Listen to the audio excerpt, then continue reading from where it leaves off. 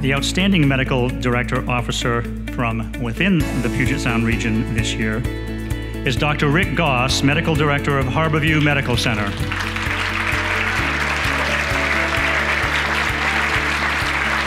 As the medical director at Harborview for the past 6.5 years, Dr. Goss leads one of the core teaching hospitals in the University of Washington School of Medicine.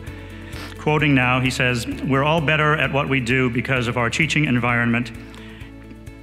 And Dr. Goss would know, he operates a 413-bed hospital that handles 18,000 inpatients a year, an emergency department that treats 66,000 annually, and 18 clinics that provide outpatient care to 246,000 people each year. Please welcome Dr. Rick Goss.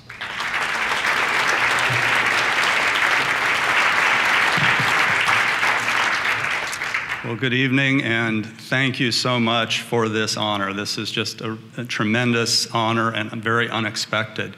Thank you to Seattle Business Magazine, to those that nominated me, and to you all tonight. And particular recognition to my colleagues as well from the UW Medicine System and Harborview that are really very much a part of this award.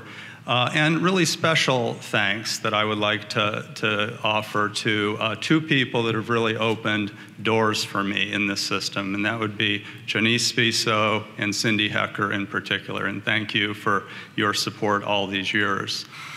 And for myself in this community, I just feel this is such an amazing time in healthcare with the health reform, the Affordable Care Act, and the Medicaid expansion that's going on in this state is just tremendous. I really didn't think I would see that day. And the fact that we're putting patients at the center of the healthcare system and driving quality in all that we're doing.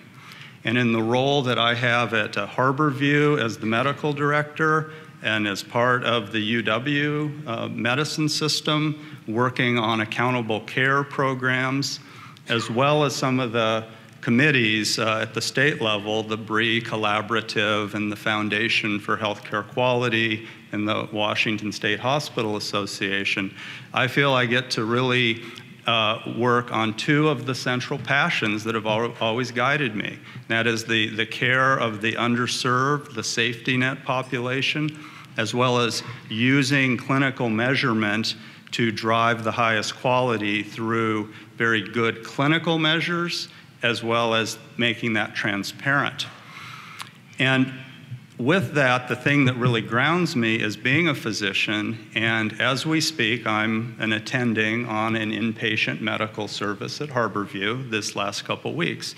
And you probably all recognize that as those large rounding teams where there's the attending and all the ducklings that come along, and we're all wearing the white coats, and it's training the next generation. There's the residents and the interns and the students. Well, today, that got extended for me just a little bit. As I went into one of the patients' rooms, there were actually two brand new second-year medical students.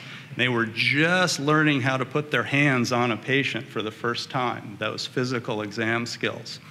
So I just said, well, you know, let me help you out here. Let me show you a few things that I like to do. So I said, the first thing we do is we wash our hands. We did that very slowly. We do that every time when we go in, when we come out.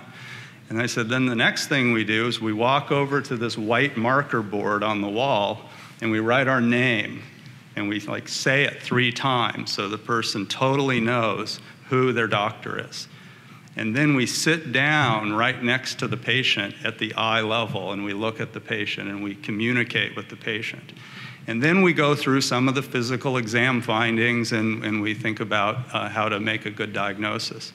And they were taking notes and everything. And as I walked out of that room, I said, you know, these people aren't going to need a whole bunch of graphs to remind them to wash their hands. You know, if we are able to teach them from that very first day about what it means to be patient-oriented, you know, we've got their careers set. So I think that collectively, as we work to change the culture, we need to look at ourselves in the mirror and also be looking at that next generation. And as people have recognized their families, I would like to recognize mine. My wife, Nanette, is here, as she's also a physician at Virginia Mason. And speaking of ward rounding, it was probably, 24 some odd years ago, we too were rounding on an internal medicine team and have been together ever since. And thank you for making that journey. And my mother and father are here, and I'm just pleased that you could be here to support me. And my father is also a physician, a retired general surgeon in the Seattle area, having worked at Group Health for many years. So thank you all, and thank you.